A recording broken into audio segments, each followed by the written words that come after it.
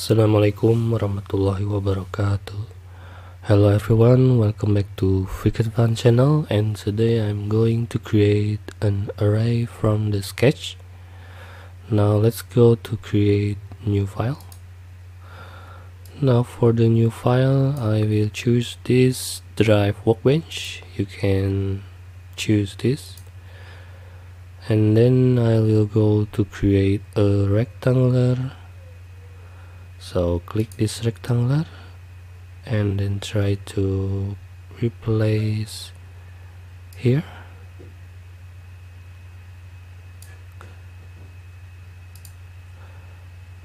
Okay, now for the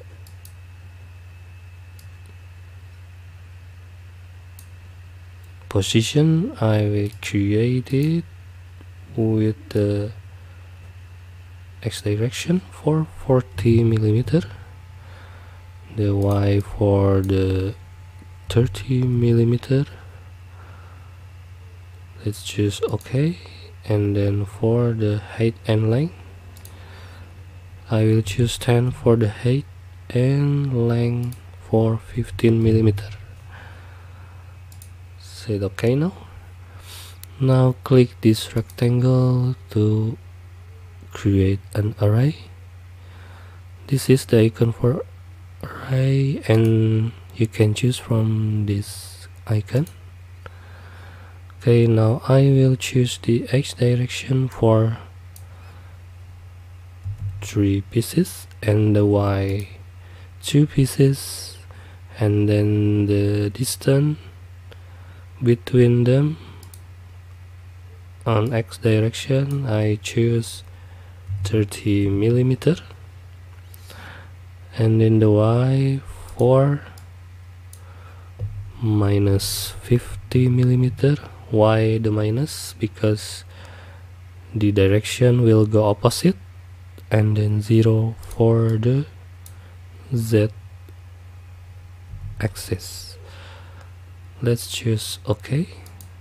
Now see that the sketch already array. Okay, now for the solid, I will choose the part workbench and choose the array and go to the extrude icon. Okay, now extrude the sketch for the length 10 millimeter is enough, and go to OK, and see that the sketch turn to solid.